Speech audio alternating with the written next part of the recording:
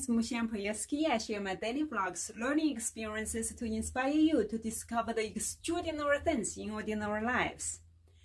Today, the focus was our dance classes open house. In the morning, we had our routine dance class. We focused on memorizing the moves and how to connect each part. And overall, we did well in the dance class. In the afternoon, we went to a different location. We had this open house with many other dance classes run by the same dance studio owner. And at the performance at the open house, several of us performed worse. We forgot moves, especially one of the dances that involves more complicated moves. And once one of us got it wrong, the rest of us got it all wrong. It's interesting. It's the ripple effect, but in a different way.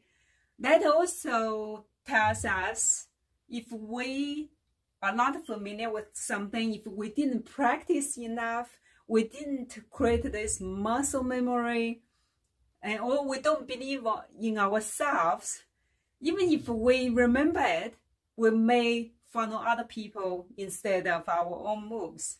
And that happened to me. Today, because in front of audience, I wasn't really so nervous. And I remembered most of the moves.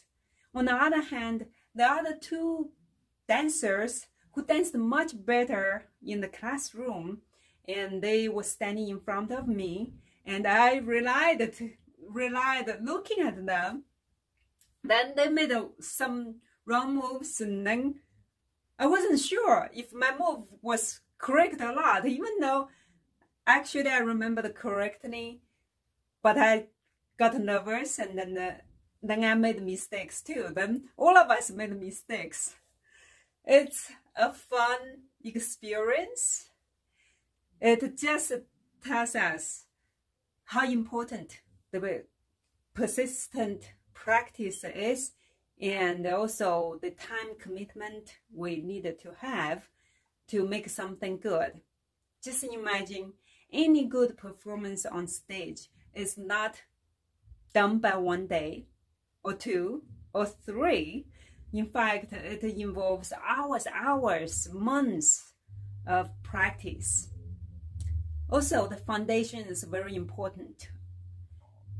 And because we are beginners and anything changes, we are just like kids.